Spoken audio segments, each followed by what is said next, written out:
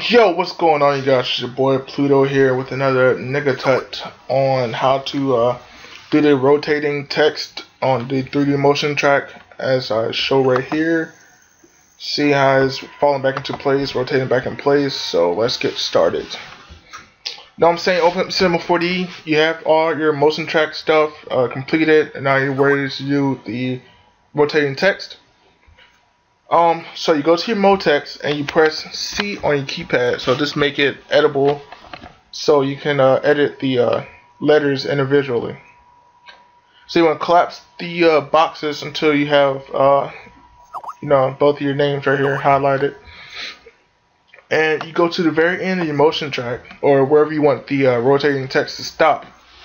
Then you go down to the bottom letter of the word, hold shift and click on the first letter of the word of the motion track, and this will highlight all of the both letters.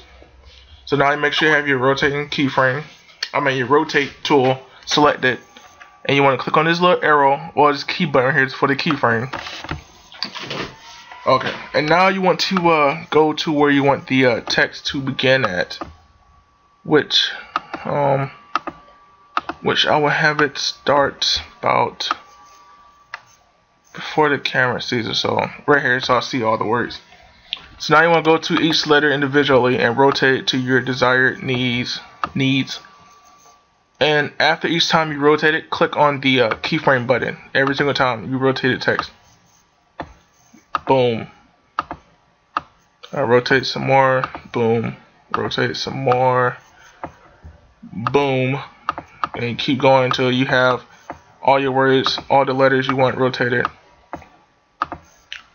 And wow, let me see, almost done. So, and yeah, basically this is it, guys. This is all you have to do. It's pretty simple. But if you have any more questions, just hit me up on Skype.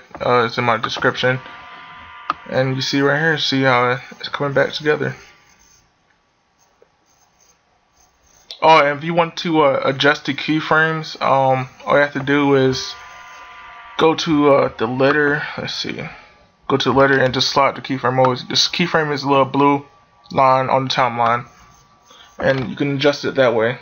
So basically, guys, that's all you need. That's pretty much how you do it.